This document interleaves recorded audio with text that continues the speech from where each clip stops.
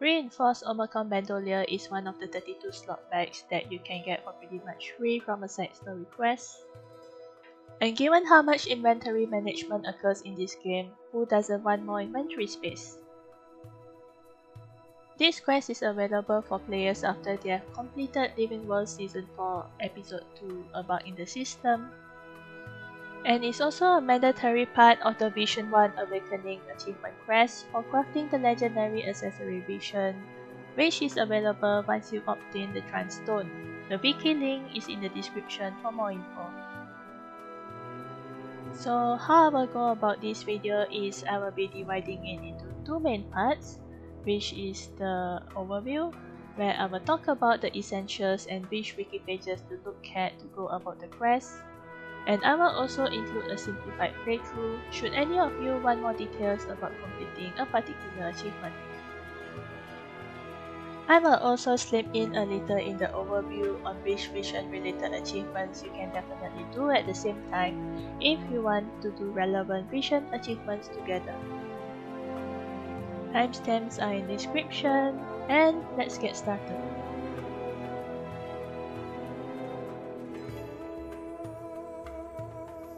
After completing the story Living World Season 4 Episode 2, you will be rewarded with a simple Olmakhan Bandolier, where this 20 slot bag is a prerequisite item for the whole quest.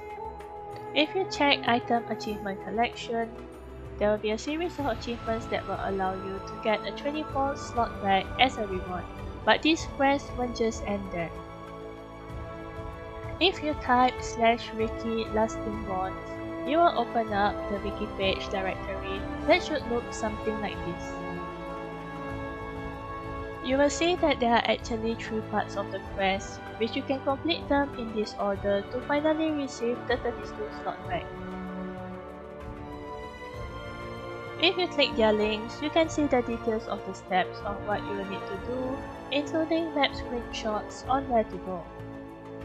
What the whole quest mainly entails in no particular order are meeting some NPCs, hunting some bounties, completing certain events, collecting or interacting with some quest items on the map, purchasing an item with 25 defluorite crystals which can be gathered on the map, and 10,500 karma from a hard NPC, and completing 2 different meta events on Sandswept Isles. So overall, it is not too hard, just maybe for the bounties and meta events you might need the help of other players, which you can either ask for help in the map chat or tag up with your mentor or commander tag to gather a group.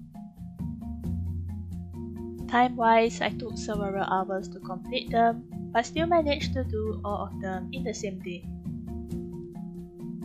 So an extra tip for those who are also doing Vision or Sandswept Isles achievements, 2 of the quests that you can definitely do at the same time are Vision of Enemies and Vision of Action. For Vision of Enemies, grab a Memory Essence Encapsulator from NPC Aetheric near Automa Waypoint before doing achievements that will involve the Specimen Chamber meta, which is compulsory anyway in Part 3 of Lasting Bonds. And then for Vision of Action, this is a fishing quest that you can do, which will be available after finishing the Gathering Storms meta that happens to be one of the steps of Part 2 of Lasting Bonds. You may also do the other Visions or Sandswept Isles achievements if you have waiting time in between quests while on the map. I'll put the link to this wiki page in the description. You probably can just do the quest with the wiki as your guide, but if you wish for something more visual or could use some hints, you can stay on for the simplified playthrough of the quest. I hope you enjoy doing this quest while exploring Sandswept Isles and getting to know the Olmakhan. All the best!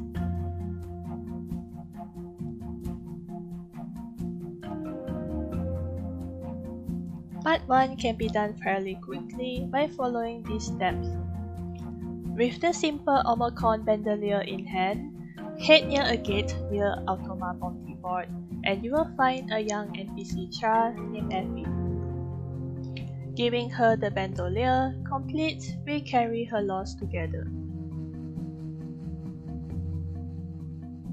Next, for basing her story, you can find Lorekeeper Rosan inside a hut heading up the wooden platforms. Once you find Rosan, pick dialogue options related to Effie.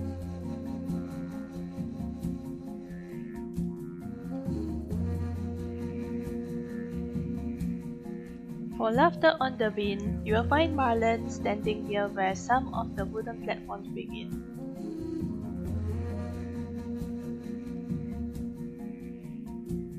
For the good we do in life, first head to Evin's retreat and find NPC Evin.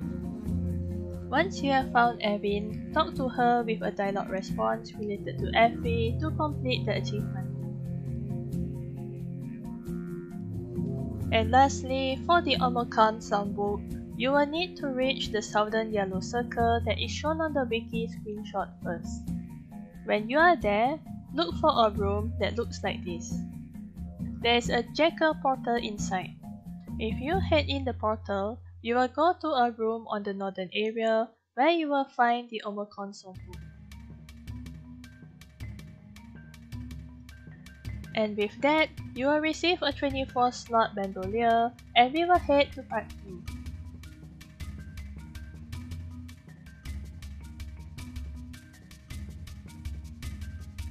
Part 2 will take a longer time than Part 1 as there may be times one needs to wait for metas and bounties to appear or to gather players. Either way, these are the following steps. First, talk to Effie and you will give her the upgraded bandolier, completing the storm that consumes all.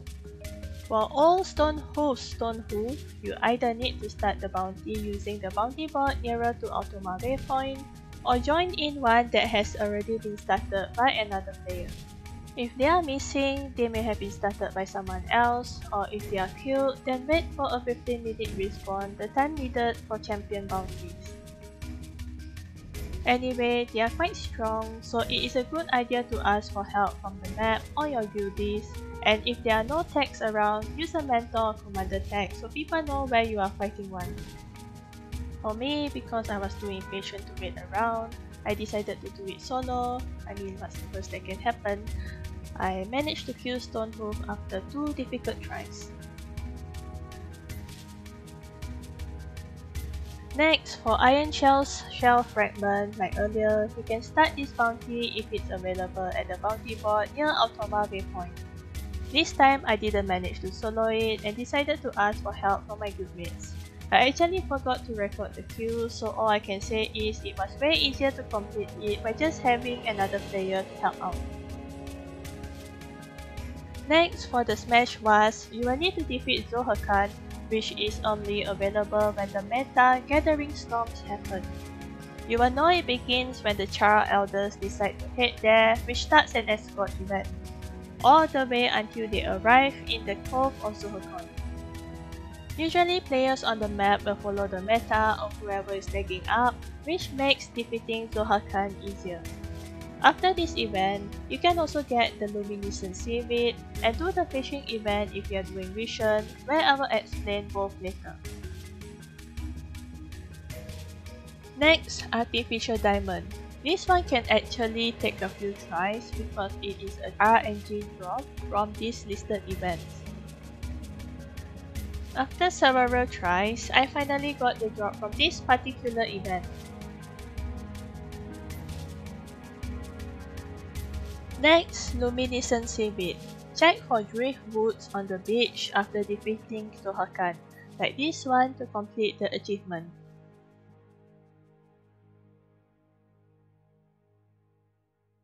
And extra for those doing Vision or Sandswept Isles, you can also check the Driftwood Jetty near Ultima Waypoint. If Tirana is there or the fishing quest is ongoing, you can get it done so that you don't need to purposely wait again for the Gathering Storms meta to end. Next, Nakis and Zohaqan's tree. Find these three with their silhouettes carved on a tree at the marked location in the wiki screenshot.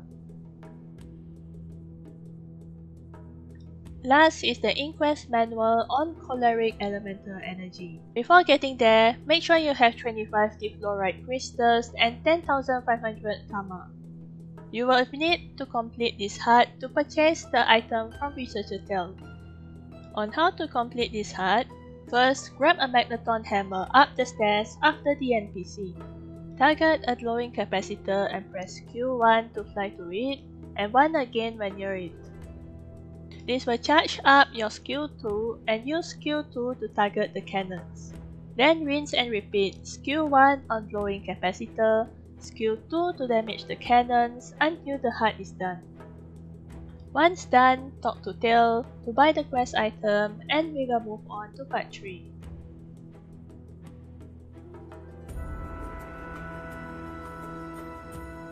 Once again, pass the upgraded bandolier to FE to complete Hope for Tomorrow. Then we are up for another 2 bounties. To get Starcaller bounty, head to the bounty board near Automa Waypoint. These are legendary bounties, so they may be stronger and harder to solo, so do try to gather a group or tag along with other players. You will get the Starcaller Aetheric Gland after defeating Starcaller.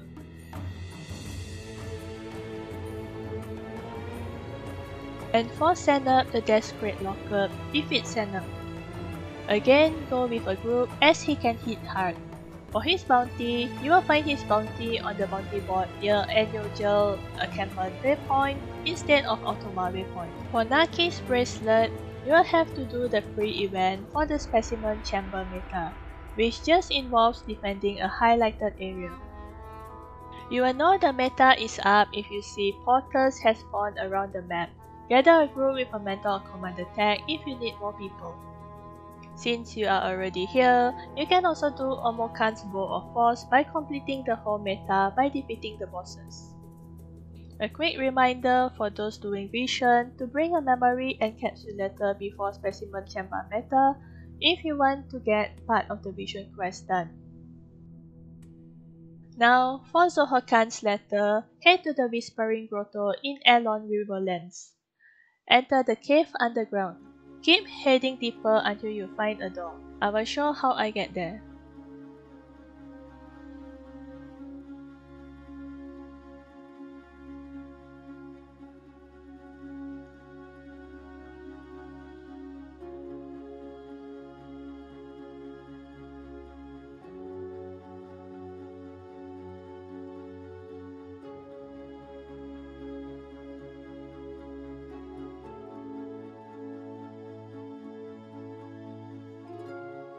Once inside, fight some mobs and find the letter in the stolen chest.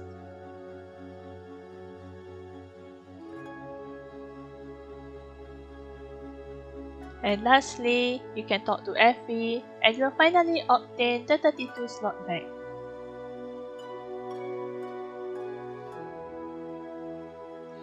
And that's all. If you found this video helpful, do leave a like, comment or subscribe. Thank you for watching.